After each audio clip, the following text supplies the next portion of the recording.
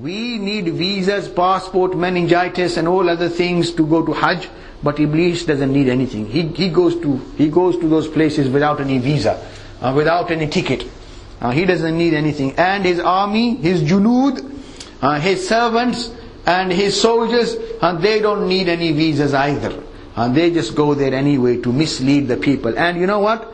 Before people even return to their homelands, and before even the Hajj is over, people already surrender to shaitan. You know how? The first thing they do, like the first thing most people do in their homes here. You know what they do you know what most people do in the first thing in the morning? People should really go to the bathroom and make wudu and say their prayers. But most people go to the bathroom, they stand in front of the mirror, they get their Gillette contours out. Bismillah, Allahu Akbar. And the Hajjis, when they go to Hajj, mashallah, they've been in ihram 4 or 5 days. And when you're being in ihram, and then you're not allowed to cut your nails or shave or whatever. Then while people are there, they have certain embarrassment and they feel, mashallah, the effect of that good environment, and they, mashallah, start to grow their beards. But as soon as they return from Arafah and Muzdalifah, and as soon as they come back to Makkah, believe you me, most people then, when they go to the barbers, they say, brother, take this off as well, bring it down as well. When they're doing this, then they do this as well. And mashallah, Haji looking like a peeled potato. Allahu Akbar. And some people, they hack it out till they come before.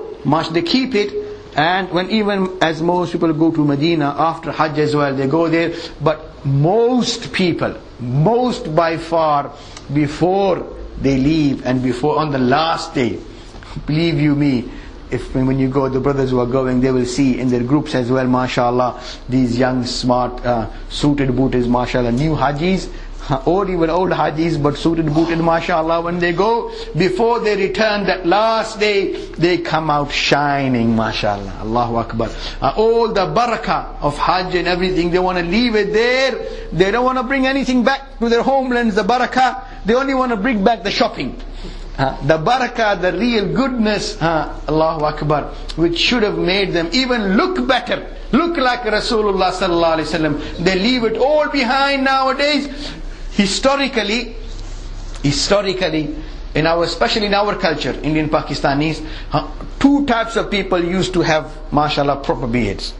One were the ulama, the imams of the masajid, and the other people were the Hajis. Once people had been to Hajj, mashallah, they would come back.